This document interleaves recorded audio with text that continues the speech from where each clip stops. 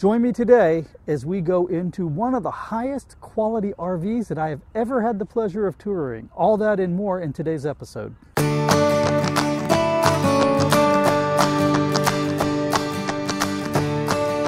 super excited today because we are going to go into a van that I have been tracking for about a year, but have not ever been able to find a van anywhere that I was actually able to see in person. But I found one recently and I hopped in the mobile studio. I drove 2 hours to go see it and do this video tour for you. Now, before we jump into the review, just real quick, please consider subscribing. Hit the subscribe button, click the little bell, and you'll be notified whenever I do cool RV reviews like today's. And believe me, you're going to want to be notified because this RV is really special. The Daycruiser 144 is built on the short Sprinter, so it's the exact same size as my Ascent back there. It's 19 feet 7 inches. But this little van can carry 8 passengers inside of it, and it still manages to fit a bathroom, a kitchen, and a bed. So join me without further ado as we go inside the Daycruiser 144 by Midwest Automotive Designs. And when we come back, I'm going to give you my thoughts on this super high quality, super interesting RV.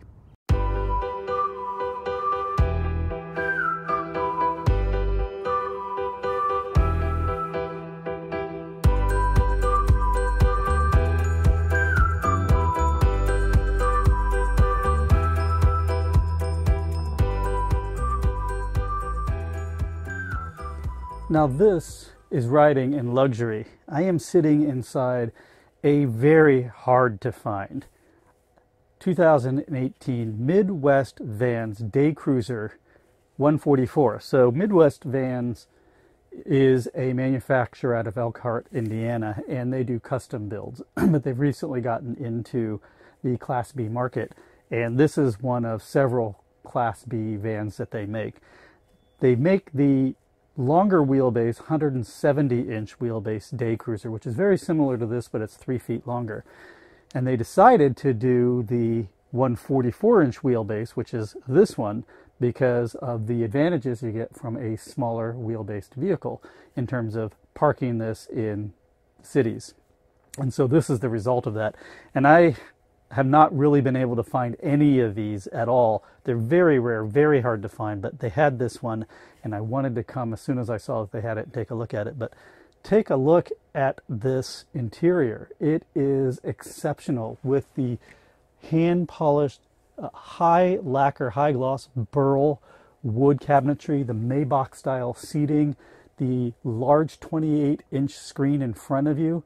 This is an incredible coach. It's also got ducted heating and air conditioning in here for the coach part.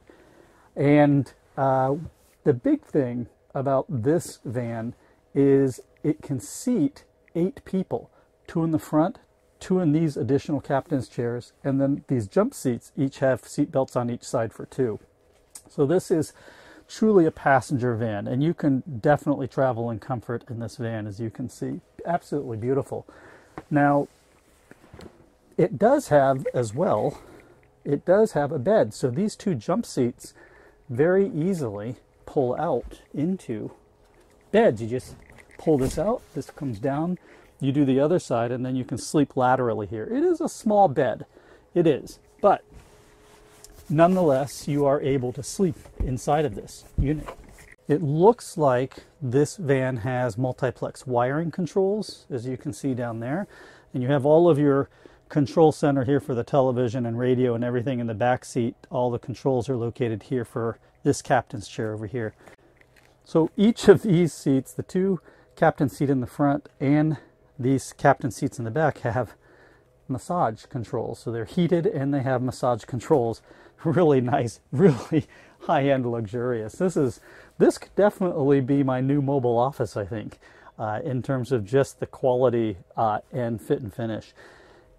Now in the back here, behind this giant wall of burled wood, is the bathroom and a little galley. They have a sink and a refrigerator and a microwave in the back, and we'll take a look at that in just a second. Very nice action on these cabinet doors. They have a very nice feel. Nice hinges, integrated door stays into the hinges, and they're positive latching. The insides here are lined with ultra leather on the insides, which is nice. Very nice. They're not terribly deep, but this coach is billed more as a touring van than it is as a RV. Let's take a look now in the back. You're now in between the two jump seats in the midsection of the van. And so there are 2 seat belts on each side for a total of 4 people can sit back there. And then in addition, each one of those jump seats, very easy to do. You can see the little pull tabs at the bottom. You just pull them and they mechanically will just come together, and then you've got a bed back there. You sleep laterally and it would be a little bit tight, but it is a bed. And so I would think that this coach is more akin to being a touring coach than it is an RV.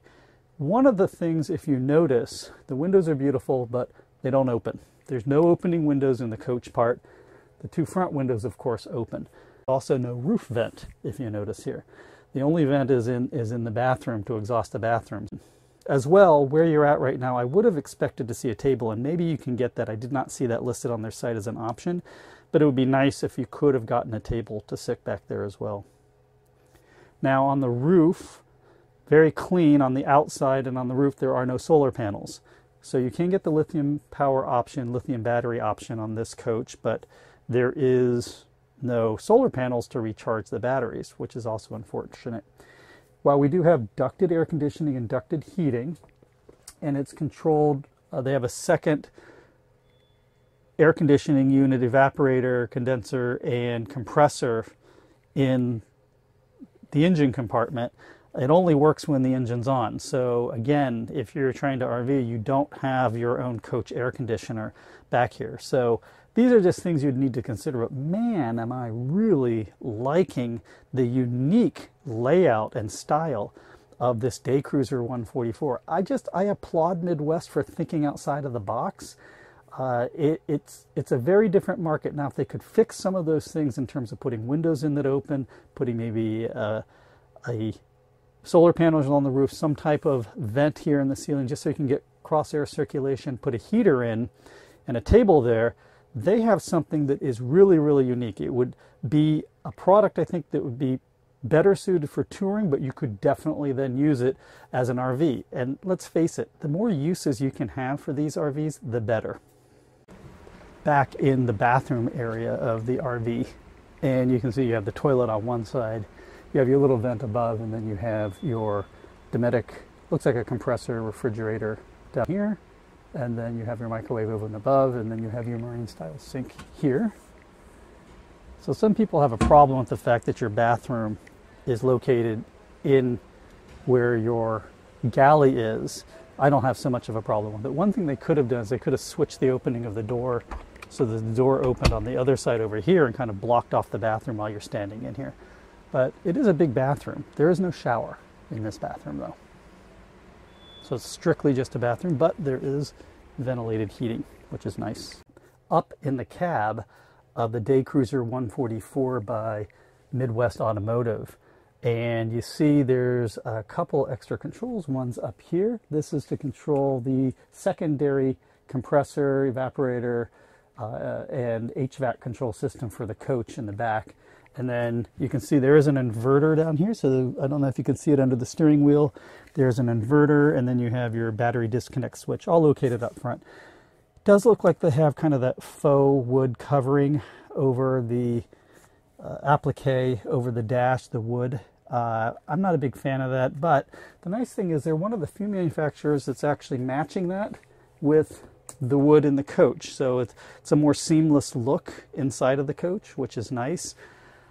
I wish more manufacturers would do that. For instance, I wish that Airstream would do that on their interstate models. Down below, you see the addition of the 2 cup holders and a little storage cubby down below for your phone, which is nice as well, because in general, the Sprinters have a little bit of a problem with cup holders up in the cab area. They're a little bit small or they're hidden away, so it's nice seeing those there. And of course, you've got the recovered kind of Maybach seating, leather Maybach seating inside of the cab seats as well, which is really nice. Your large 28-inch screen is right above you, and it's nice, but I prefer having it where it's open and I don't have to duck when I come into the cab.